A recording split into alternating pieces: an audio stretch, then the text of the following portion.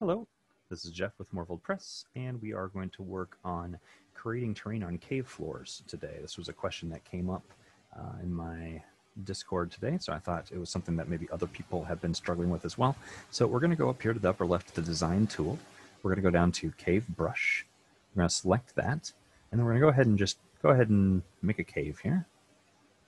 I'm going to make it kind of broad so that we can kind of see it working and I don't have to worry too much about tight corners.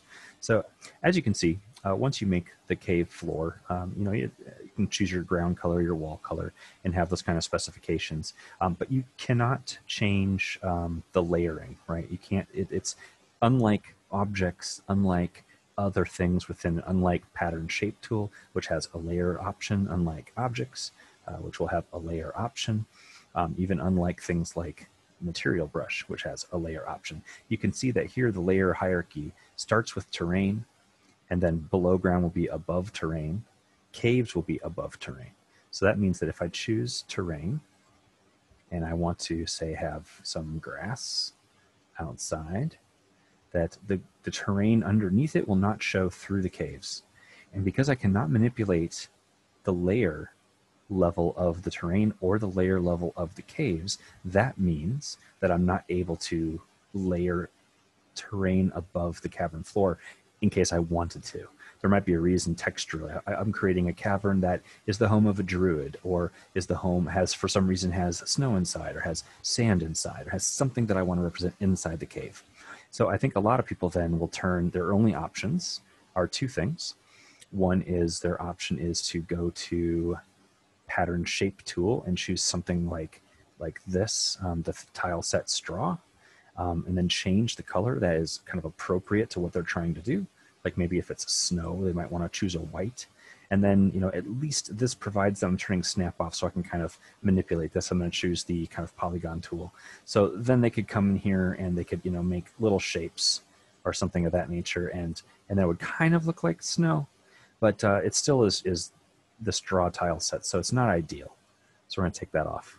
So one way that you can get terrain inside, another thing, sorry, before I make that point, another thing would be I can draw water inside of my cave. But one of the nice things about terrain outside of a cave is I can put terrain, or water outside of a cave, is I can put terrain underneath it. So I can put some grass underneath it, and that'll give it some texture below the water. I can also use something like texture gravel to add in there, and maybe make it look like there's some rocks or something underneath the water, which is kind of nice texturally to be able to play with and have those options. I could thin those out a little bit by choosing grass again and then just single clicking over there. So what I'd like to do is recreate this inside the cave. So let's get rid of the water. We're going to do that by clicking water brush, hitting Alt while we use the water brush over the space, and that will erase all the water. We're going to erase this water. Okay, so that's gone. Then we're going to come over here with terrain, and we're going to do the same thing. I'm just going to take the dirt terrain and just move that over here.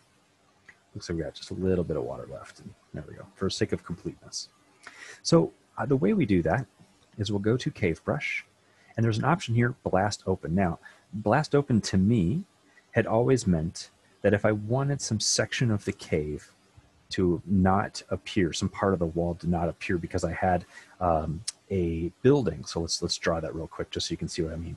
Let's say I had like a building that's going to be up against the cave that I want. So let me take my cave wall now, cave brush, and let's brush the cave. Actually, I made a mistake there and hit the Blast Open. So let's make our cave adjacent to the wall. So if I do that, the wall disappears, but maybe I don't want that. Maybe I want this to kind of go right up against the wall. So let's see if I can get it as close to the wall as possible without making the wall disappear.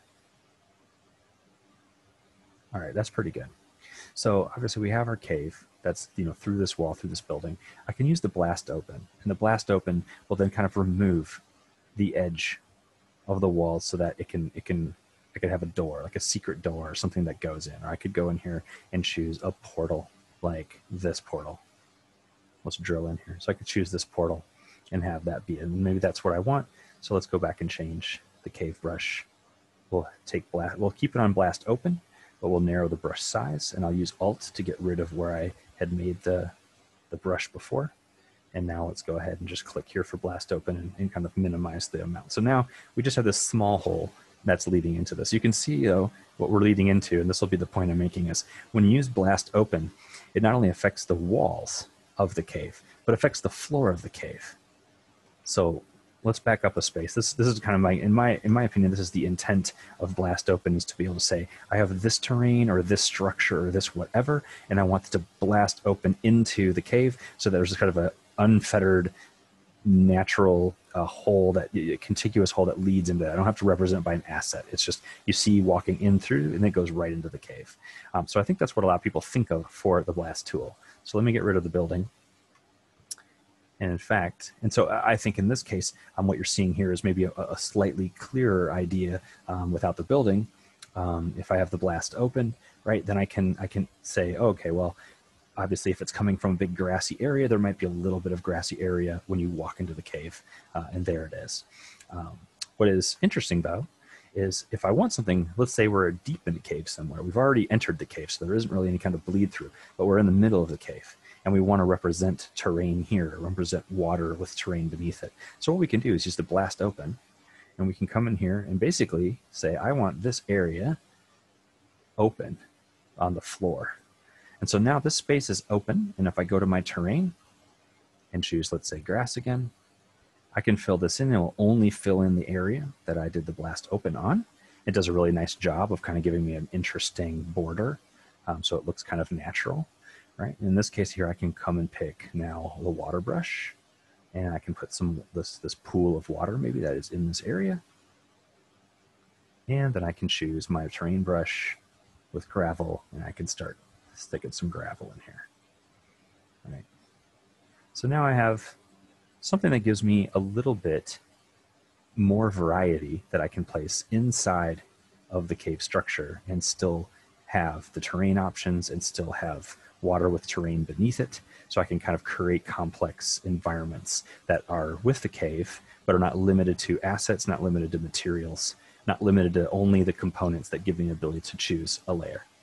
So I thought that would be helpful. I certainly found it helpful when I was designing caves like this and wanted to have a natural setting inside a cave and access to all of my terrain features, as well as the nice things they bring with layering with things like water and placing assets on things like grass without being forced to use the only grass assets one can really place outside of the assets in the materials. These are fairly limiting in color. They're fairly limiting in how you place them. And so having the ability to use the blast open brush on the floor of a cave to provide you with now visibility into the terrain layer can open up a lot of options to create all kinds of scenarios that you might want to create for your maps. Anyway, I hope you enjoyed it, and hope it helps you out.